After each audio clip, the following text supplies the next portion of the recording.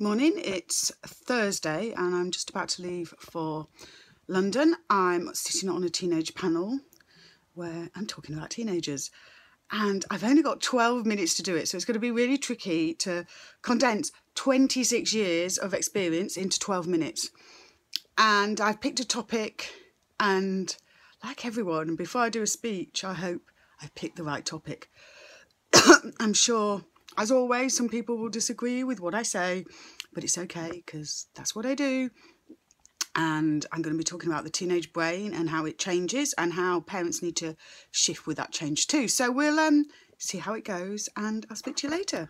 So today is going well so far. I've dropped my latte. I have my tights on the wrong way around, which is causing issues, and I have lipstick on my coat. So we'll hopefully the rest of the day will go a little bit better. Just got home. I think that went okay today, actually. I was supposed to speak for 12 minutes and I spoke for 13 and a half, but I thought it's kudos to me for nearly sticking to 12 minutes.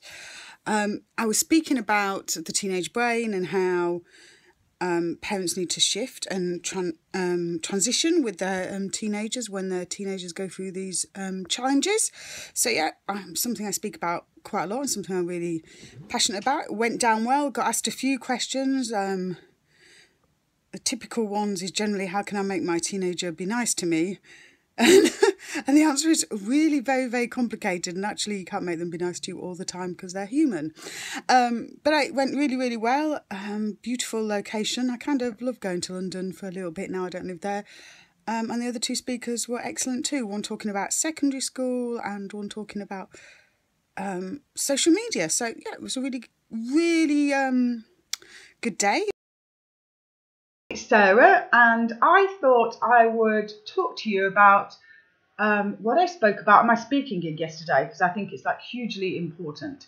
And it's all about the transition to the teen years and how, as parents, we need to shift and change too.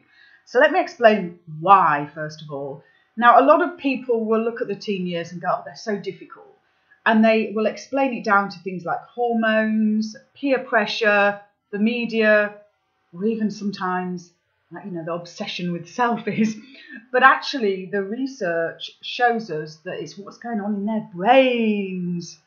Yeah, their brains. So I'm thinking of zombies then, but let's ignore that.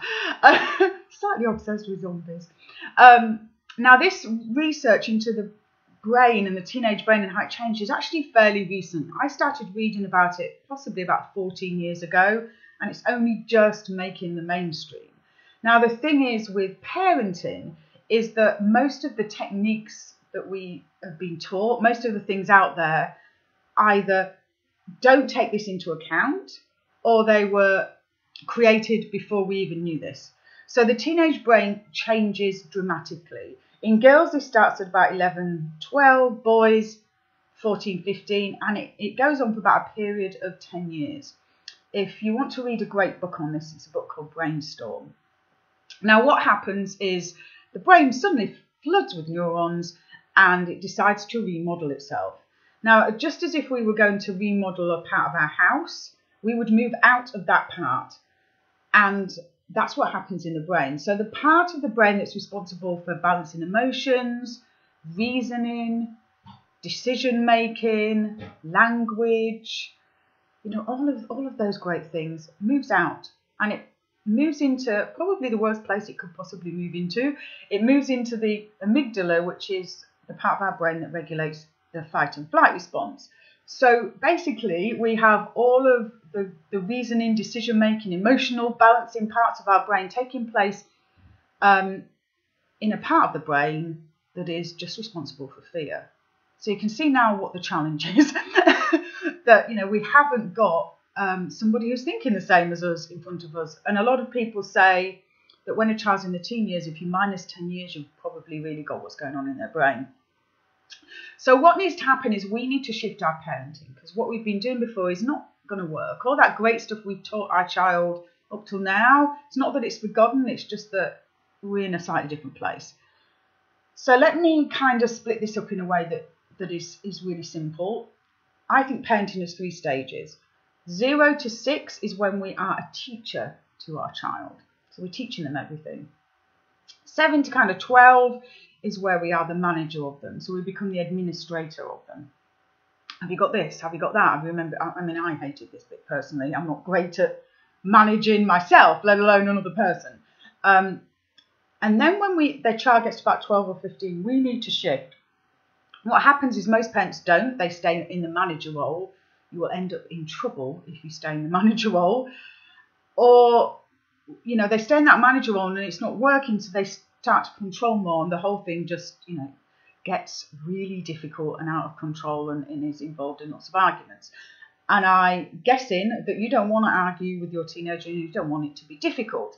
So what we then have to do is move into a different kind of role. And I believe that role should be a coaching role or a leader role. And I say leader because I think lots of people know the difference between being managed by somebody versus having someone lead them, because it's probably happened in their work environment. If you have been micromanaged, you have hated it probably. If you have been led, you've been inspired, you've been left to make your own decisions. So we need to move more into that leader role and what that means. And what I suggested to the group I was talking to yesterday is that there's 3 areas that you can start to work on. So one of them is, I believe that leaders don't step in to solve problems, they step back and ask a question. So if you're stepping in to solve your teenager's problem, I want you to experiment by stepping back and asking a question. And I want that question to start with a how or a what. So it's a how or what question. Those 2 words will get you out of most parenting scrapes if you ask a how or what question. I also suggested that we get really clear and concise, because a leader is very clear and concise. They don't walk around on eggshells. They don't mix up asks and tells. They don't sort of go, oh, please can you? They're very, very clear. And what I find a lot of parents are is not as clear. So then, there's times where you will ask your teenager things and they can say yes, no, or renegotiate. And there's times that you will tell, and there's a huge difference. Can you load the dishwasher by 9 p.m? is an ask. They can say yes, no, or go, well, actually, I'll do it by 10. Get downstairs now, we are leaving is a tell. And there has to be a difference between them so your teenager knows the difference. What happens is most parents disguise tells as ask, and the teenager negotiates everything. If there is no room for negotiation, it is not an ask. And in the teen years, there is more room for negotiation around a lot of things. But for some, they are clearly tells, so get very clear in how you speak to them. I also think that in these teen years, we should move towards a more cooperative approach rather than controlling. Most parents will tell me they are, do have this cooperative approach, but what they're really trying to do is control their child through manipulation. It's not cooperation at all. Teenagers are not the best at cooperation. I'm not going to lie here and tell you this is easy.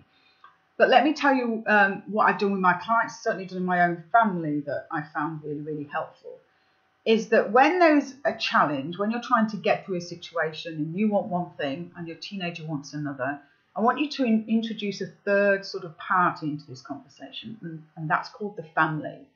So when your teenager's saying, I want this, and you're saying, I want this, and they're like at odds, ask, what does the family want, or what does the family need?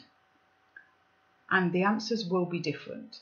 So to sum up, when your child moves into the teen years, their brain is changing phenomenally, and you need to shift too into more of a leader coaching role. 3 ways you can do that really easily is to step back and ask a question rather than stepping in to solve their problems, is to get very clear and concise in how you speak to your child and get clear when something is an ask and when something is a tell.